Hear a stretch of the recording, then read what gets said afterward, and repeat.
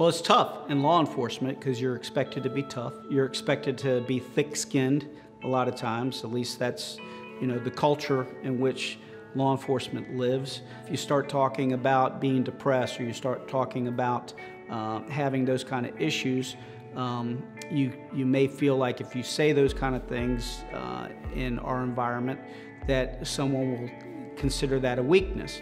Anybody, anywhere, whether it's in law enforcement or otherwise, they need to understand is that the unhealthy thing to do is not to talk about it, is not to let people know that there are things going on. It happens to everybody. Everybody has had a friend or family member that has either had suicidal ideologies, has committed suicide, or who has dealt with depression, or has had some kind of mental health crisis in their life.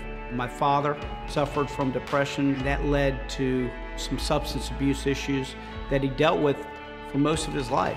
And I think it was that conversation of talking about it and identifying it and saying it for what it was that really was the light bulb that turned on for my father, led him to getting some help, and from that came his sobriety, and from his sobriety he went on to mentor many, many other people. And at his funeral, there were people that stood up and testified that my father had saved hundreds of lives by leading them into sobriety. And I think if it had not been for him dealing with his depression, that he would have continued to have a life of substance abuse, of suicidal ideologies, instead of a life that went on to serve other people and help get them on the right path.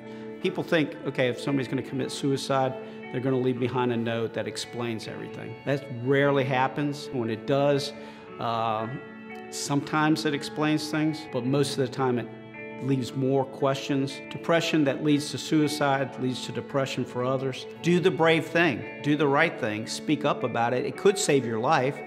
It could save depression that may fall upon your family members or your friends because you do something that's drastic that you may not have otherwise done if you just were given an opportunity to put things in perspective.